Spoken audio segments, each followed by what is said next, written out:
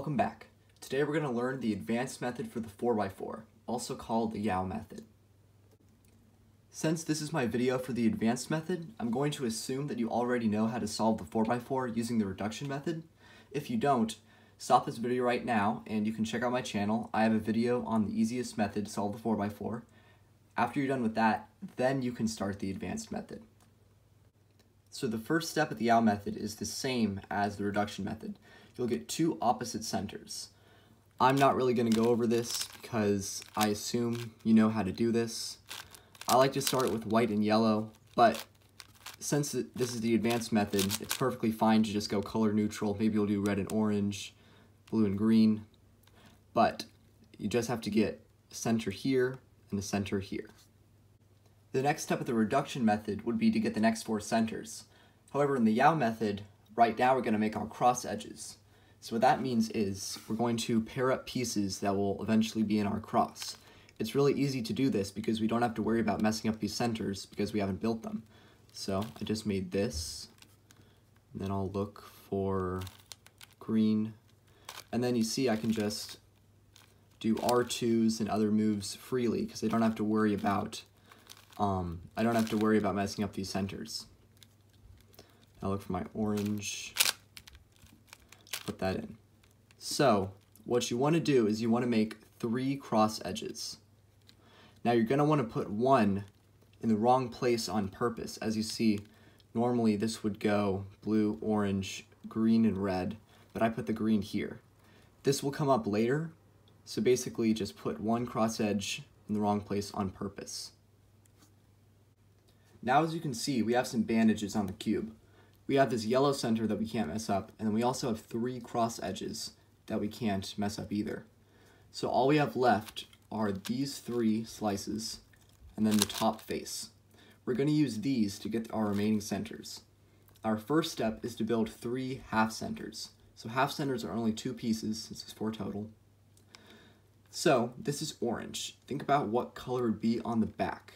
So the opposite of orange is red on the Rubik's Cube. So I'll build a red half center up here on the top. Then I'll move this down. Now the next color after red would be blue. So I'll build a blue half center on the top, and I'll move it down. Now next after that would be orange. So I'll pair these 2 up and bring it down.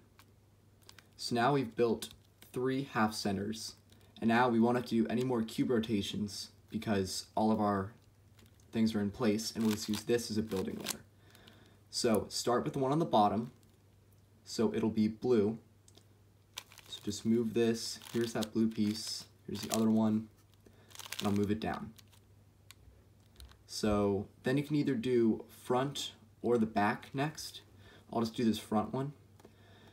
Now you have to remember, it'll be really easy just to, I don't know, maybe do something like that, but that will mess up your cross edge. So you have to think in Yao and think, how do I get this orange bar down here without messing up any of my centers?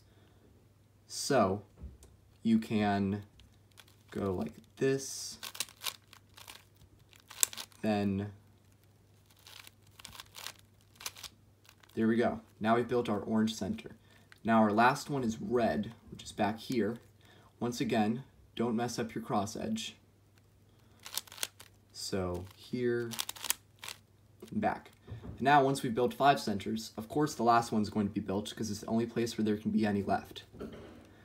Alright, now that you've done that, oh that's lucky, so this just slipped into place, but I'm going to pretend like that didn't happen because it's sort of lucky. So what my next step will be to do is put 2 together like this, and now this is where that on purpose wrong place is going to come in. So once you've built your last cross edge, you're going to push this out of the way, and then when you bring it back, all 4 should be in the correct order. Now, this should be pretty easy after this, but there's still a few more Yao tips that you're going to have to learn so that you can do edge pairing really efficiently. Our next step is going to be to finish all of our edge pairing. So, as you can see, since we have white on the bottom, we'll never have to look at the bottom again which is good because it just reduces cube rotations, which reduces time.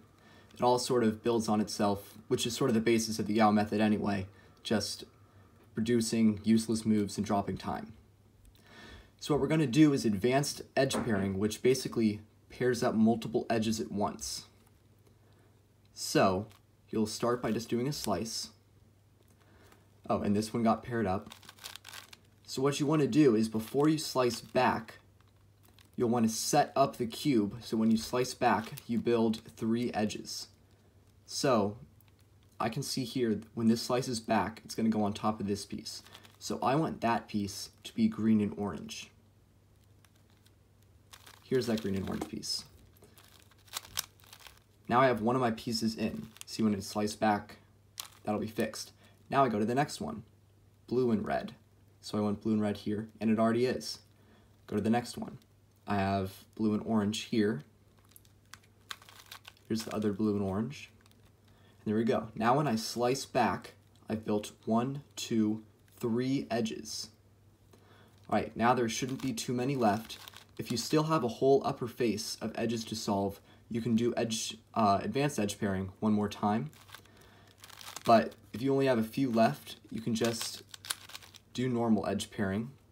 And then I'm going to assume you know the parity error for the last one.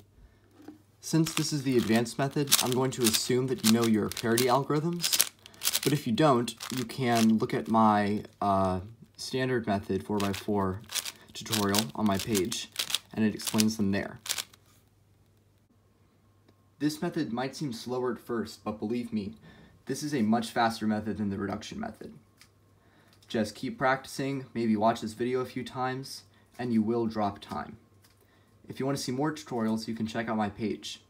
I hope this video is helpful to you. For the future, good luck.